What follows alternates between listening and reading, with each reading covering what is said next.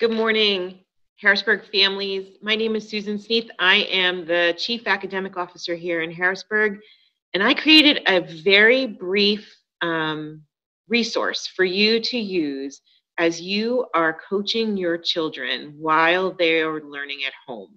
This is super simple, and we are really excited to share it with you. Unfortunately, we're not back in the classrooms quite yet. We are only going to have our students back in the classroom when we know that we can keep them safe. But we have done a lot of work over the last couple of weeks to make sure that we create virtual classrooms that make as much sense to our students as our regular classrooms. So we know that every child probably needs some oversight at home about their learning in this environment. So a couple resources just to help you think about best ways to assist your children in connecting with their teachers through their devices. I'm going to call parents the learning coach. The learning coach at home could be an older sibling, it could be a grandparent, aunt, uncle, guardian, or mom or dad. And what we are talking about right now is our option A, which is remote learning at home, where your children are going to have a full day of school and they will have synchronous meetings, which means they'll have interactive meetings over Zoom and over Google Classroom while they can talk with their teacher online and they can talk with their classmates online. And then there will be periods in the day where we're asking them to work asynchronously, which means that they're going to be logging into certain practice software and doing assignments offline to present to their teachers later. All students in the 2021 school year, K through 12, pre-K through 12, will begin school remotely for the 2021 school year. I would like to just make you aware that even children who are in high school could use some adult oversight when it comes to learning at home. Our goal is to provide all of the tips necessary to help our kids to be as successful as possible. Every child by now should have received devices from the school district. If your family is having trouble making sure that you have reliable internet in your home, I'm requesting that you contact your child's school principal to have that discussion about what can be done to help. Our priority focus in Harrisburg School District at this time is to ensure that every one of our children has access to their education. The platform that we are using for our virtual classrooms is called Google Classroom. On this slide, I have given you step-by-step directions on how to assist your child in learning how to sign up and go into their virtual classroom.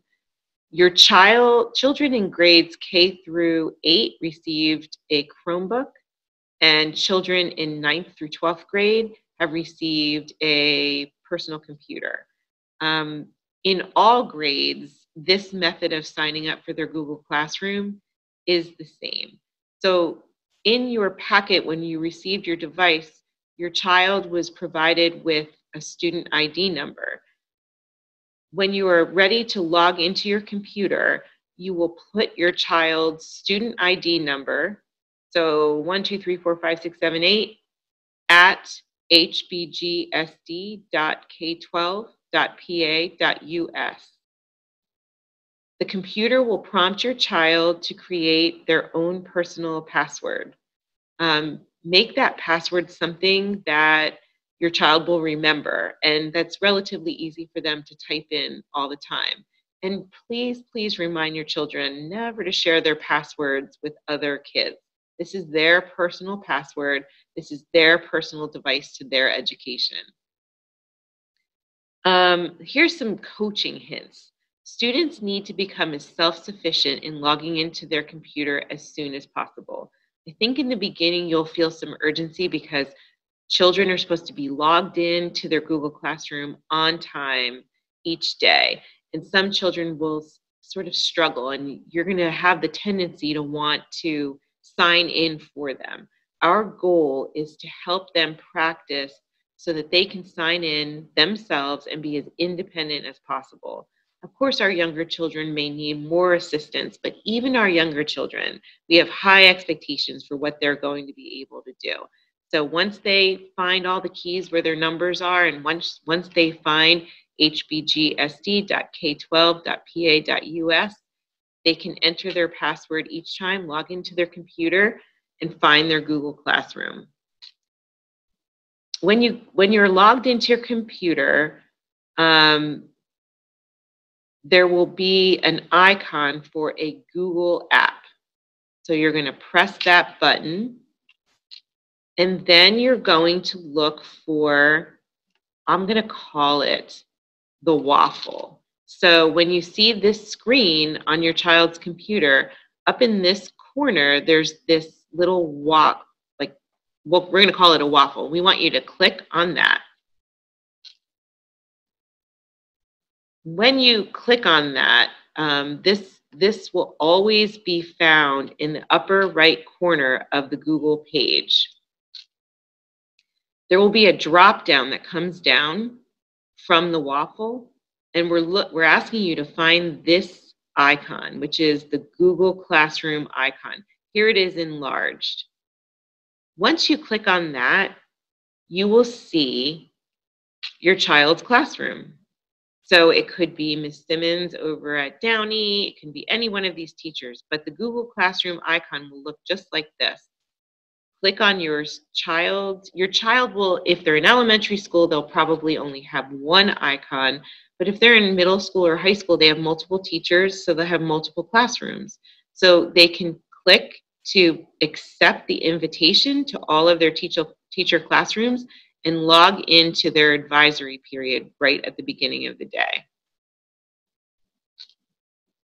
Once in Google Classroom, there will be a schedule for your child's day. There will be links to have meetings with their teachers. There'll be links to independent work that the child needs to do during the day.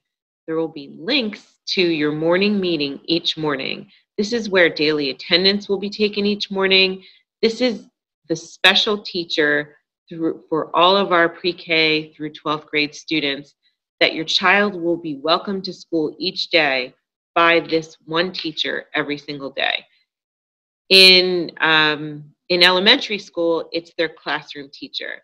But in grades 5 through 9, morning meeting is their mentor, or what they call their advisory period. And the teacher is out there to kind of build a community and to mentor your child through this remote learning experience. During the morning meeting, your child will interact live with his or her teacher and with the students in the advisory class. It's really important that when children are in a classroom, that we build a classroom community where children feel safe to ask questions and guess at answers and make mistakes without being afraid of being criticized. Our teachers have been working on tactics to make sure that they build a virtual classroom community.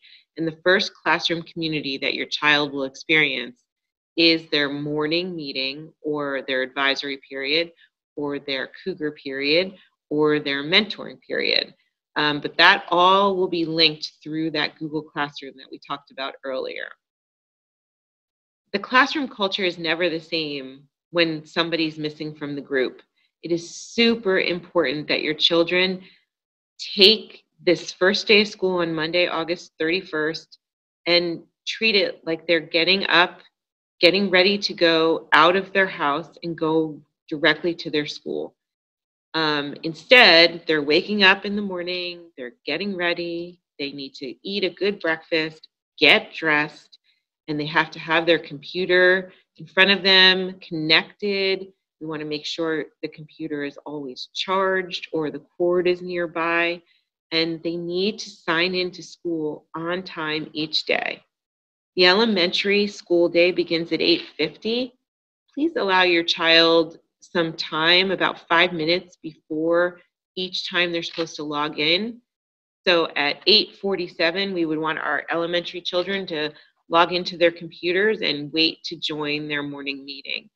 The beginning of the middle level day is 8:10 in the morning, and our high schoolers have to get up super early, and the beginning of their day is at 7:30. For children who are kind of new to school, I'm really asking that you consider giving them directions in small chunks and then really rewarding them when they do exactly what you ask them to do. You can do this with little stickers, or of course, you can do it with praise. You can do it with a stamper on their hand or smiley faces on a chart.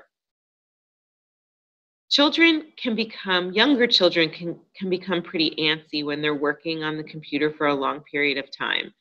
Your child's teacher will be very encouraging and very understanding that we have to build up their stamina to work online.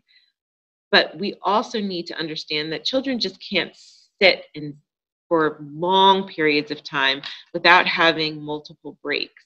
Your teacher will be providing special breaks for all of our students. Even adults need to get up and move around.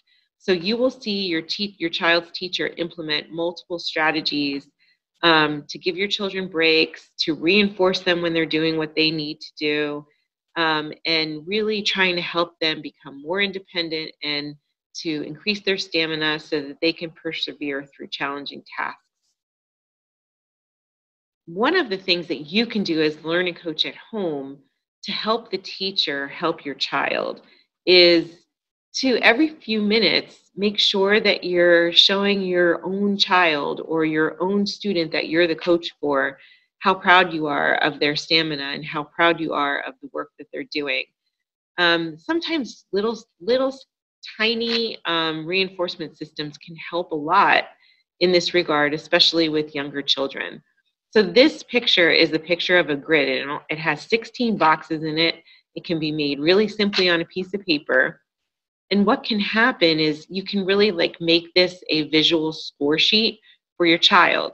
You can use a marker or a sticker or a stamper to put a happy face in each of the blocks.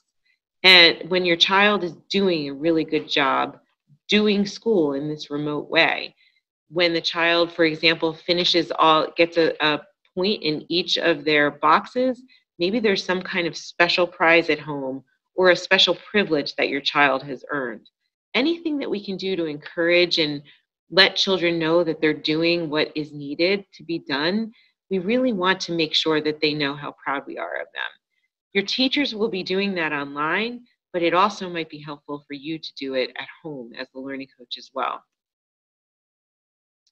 Another thing that really could be used as a special reward or a privilege is one of these Go Noodle or brain breaks for children.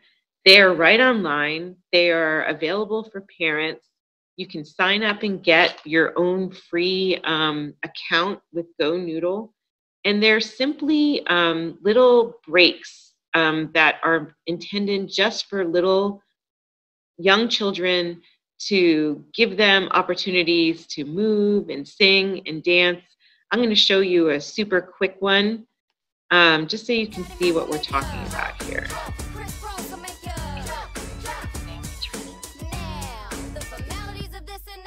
Allowing your children to sing and dance and move just for a few minutes between learning is a really good way to build up their perseverance. There are all kinds of brain breaks that I provided for you on this. So there's brain breaks for older children as well. So there's just little games and little movement and games that ask kids to clap. This is one that's for older children. Open your eyes and draw a picture out of your squiggly line.